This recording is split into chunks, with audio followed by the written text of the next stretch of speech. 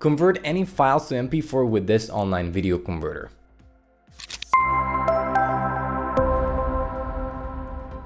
Welcome everyone, Dams here from Wondershare UniConverter. In this quick video, I'll show you an online video converter that you can use if you're on the go, need to convert something quickly, and you need a tool that you can use without installing any software. It's completely free and takes 3 simple steps. First of all, go to videoconverter.com/videoconverter, or the link is in the description. And on this page, you will find the online video converter. If you're on the site, follow these steps. Step 1. Drag and drop your video file or click on the window to select it from your media browser.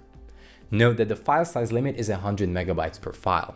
Step 2. Next, choose your output format, which is going to be MP4 in our case. The input format here is MKV, but it could be any other video format too. Step 3. Click on the convert button. The tool will upload and convert the file. The speed of this will also depend on how fast your internet connection is. And finally, when the conversion process is complete, download your converted video file. That is it. It's a very convenient tool to use when you have small files to convert every now and then. However, if you need something more powerful, download the desktop version of the UniConverter. The UniConverter is a complete multimedia toolbox, not only with the most powerful converter out there, but also with many AI tools that you can utilize for video and audio editing. You may download it from videoconverter.wondershare.com, but the link is in the description. The converter feature of it is just as simple to use as the online video converter we just checked out, so let me show you a quick overview. After opening the UniConverter, the converter tool will be right here on the home interface.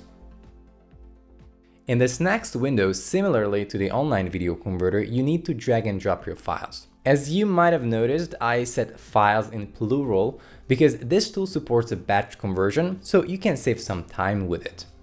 Then here you can choose the output format for all of the files on your list, but you can also do it one by one. Lastly, after you have chosen an output folder, you can initiate the process by clicking on Start All. Now, this tool is just as easy to use as the online video converter, but it supports batch conversion, supports larger files, and just more convenient in general. But I hope this was helpful for you, and now you can choose whichever one serves you the best. Now, if you enjoyed this video, we appreciate a thumbs up, and if you subscribe to the channel for more how-to and tutorial videos. I'm gonna thank you for watching, and I'll catch you in the next video.